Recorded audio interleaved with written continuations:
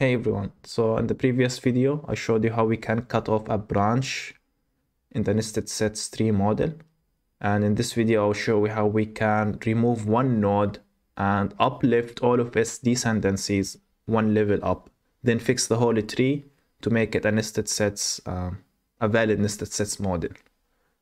Of course, there is in the description you can find a link to the code and link to the playlist and link to useful resources.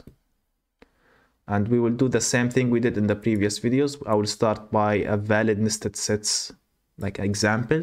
I will show you how we apply the algorithm. I wrote it down here. This exists in the repo as well. So I will start by I will show you the rules by deleting this node. So the rules are these. Find the node's left and right values. This should be, we will create a stored procedure that accepts the node's ID that we want to delete. We just query that and find the left and right values. I'll just copy this and put it here, and I will color it with this color. Now, the first thing we need to do is to update the children and the children's or all of its dependencies left and right values. And the way we do it, we update the right values in the tree to be right -1 and left -1, where their left is between the deleted nodes left and right. So basically we say update in this tree where the node's value is between the deleted node left and right, to be equal left -1 and right equal right -1. So basically we deleted this. This is the first thing we do.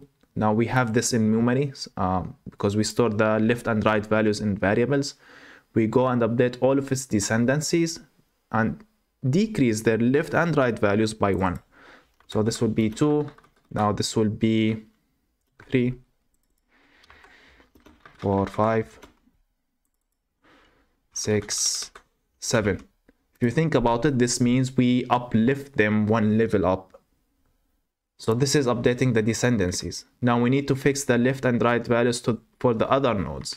And this should be straightforward. So update the right values in the tree to be right -2, where their right is bigger than the deleted node's right.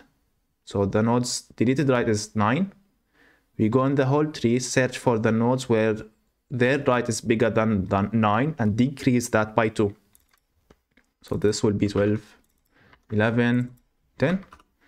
And we do the same thing for the left values. We decrease them by 2, where the left is bigger than the deleted node's right.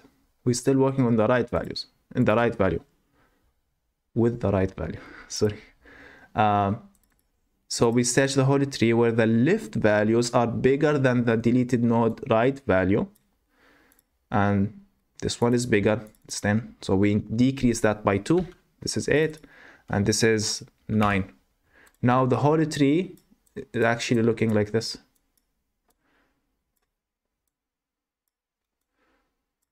Of course, these lines don't exist in the database. This is just how we visualize it. The whole thing is like these things are not even connected with a foreign key in MySQL or in Postgres. But these lines, like I do them just to make this easier for our brains to understand it or to visualize it. But these lines does not even exist. The way we link them is by using the left and right values. But this is how the tree looks like after you delete this node and uplift all of its dependencies one level up. I thought about showing you a different example, and I think this one is good enough example, but I think I will work on this big tree. And we created this big tree from scratch in the first video. Now here I'm going to delete this node. So let's apply the rules again. Okay, I think you can see it. And I hope my face didn't cover everything in the previous example. If that happened, I will just re-record it. But anyway, yeah, so I'm going to delete this node. I found it by the ID of that node, so I'm going to delete it now. Now the thing I need to do is to fix all of its dependencies left and right and update that or decrease them by 1 for both values. And the way you do it, you do delete from nodes where you say update nodes, set right equal right minus 1 and left equal left minus 1, where left is between the deleted nodes left and right. And this we are filtering by the tree ID because in the same table we are storing multiple trees, and all of these the same nodes under the tree share the same tree ID. This is how we distinguish or differentiate which node belongs to which tree. Now we update all of the dependencies by doing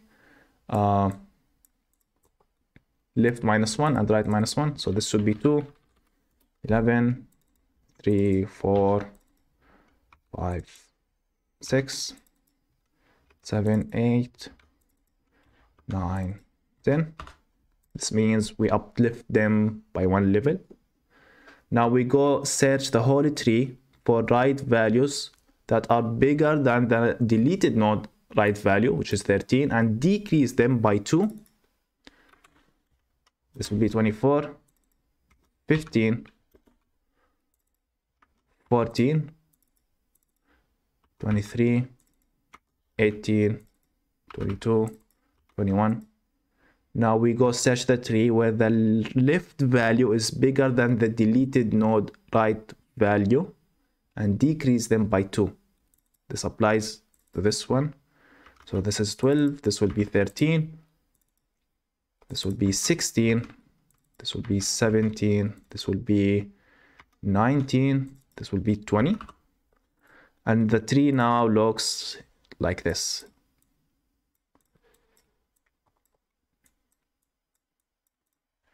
And that's a valid nested sets model. So yeah, that's the whole idea behind it. I will walk you now through the code. I realize now I made a type or a mistake in the comments. I will fix everything. The code should be ready, so you can just copy paste it and work with it. So the first query, and I'm using stored procedures so I can put all of this in a single transaction. That's the whole idea behind, that's one use case for stored procedures. You can run multiple queries in a single transaction. So I'm selecting the node, the node I'm going to delete, left and right values, and the tree ID, so I can filter by it in every query. And then I'm deleting that node. That's a simple thing. Yeah, you can delete it by the left node. I'm not sure why I did this. You can also delete it by the node ID, where ID equal node ID. I don't even need to filter with this. I can just do this. That's much simpler. This is a primary ID. It's auto incremented. And I'm updating the nodes. I'm updating all of the descendants. I will change this to descendant instead of children. So I'm setting the right equal right minus 1. The same thing for the left, where left is between the nodes right and the nodes left and right. So which means I'm updating all of the descendant regardless of the depth. And the last two things, I'm decreasing the right and left minus 2, where right is bigger than the deleted node right, and the same thing for the left. Yeah, that's basically the idea. I'm going now to go to dbeval, create the table.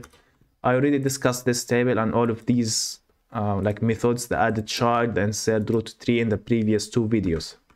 So I'm going to call all of these, which gives me, if I go now to the table, I mean just a bunch of rows, but this is exactly the first example we created, or the first example we worked on, which is this one.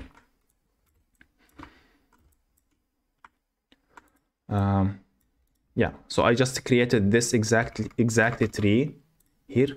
I mean, you have to believe me, I guess, but you can pause the video and double check me if you want. And the node name B, which has the ID 3, is this one. Okay, because you can see left and right is 29, and the same thing here. So I'm going to delete it, and you delete it by calling, first thing I will create this function, delete and uplift the children. I will rename it to delete and uplift Descendants. I think that's a better suited name. And I'm going to delete the node of ID3. It ran, nice. Go to the table. We should see only one record being deleted, which is this one. Which, that's true. And the whole thing is fixed now. And you see, these are the descendants of B, and you can see them containing the correct values: 2, 3, 4, 5, 6, 7. 2, 3, 4, 5, 6, 7. Which means we uplift them one level. So that's basically the idea. So we went now. I showed you an introduction, then how to add node and create the tree dynamically, then how to cut off a branch, now how to delete node and uplift the descendancies. And then the next video, I will show you some common queries we can apply on this nested sets model. Maybe the video after that, I'll show you some benefits or disadvantages of this. And that will be it for this. Yeah. Bye.